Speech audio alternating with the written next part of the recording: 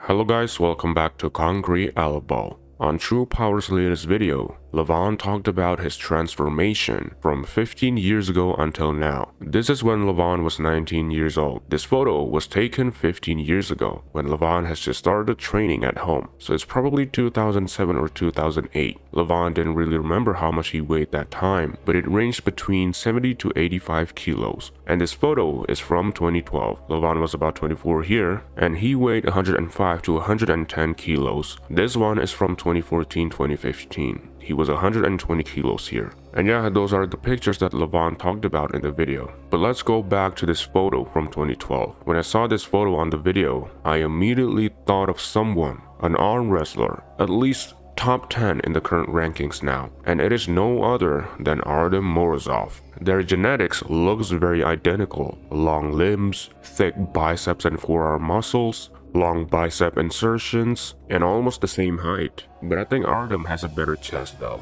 Right now, we can't really tell if Artyom has the genetics as good as Levan's or not, because Levan currently weighs 50 to 60 kilos more than Artyom. But after seeing this old photo of him, I can tell that the genetics of these two are very identical. And actually, Artyom could possibly have a better one, because he's slightly taller than Levan. And also, Levan weighed 105 to 110 kilos in this photo. Artyom weighed 130 kilos in this photo, and he looks noticeably leaner than Levan. This is how Artyom looks like when he was 100 kilos. At almost the same weight, Artyom looked a lot skinnier than Levan. So yeah guys, if anyone has the best potential of beating Levan, I think it's Artyom. Genetically, he's pretty much the same as Levan. Even better maybe. If Artyom can get as heavy as Levan, I'm sure he's gonna hold the #1 throne even longer than Levan did.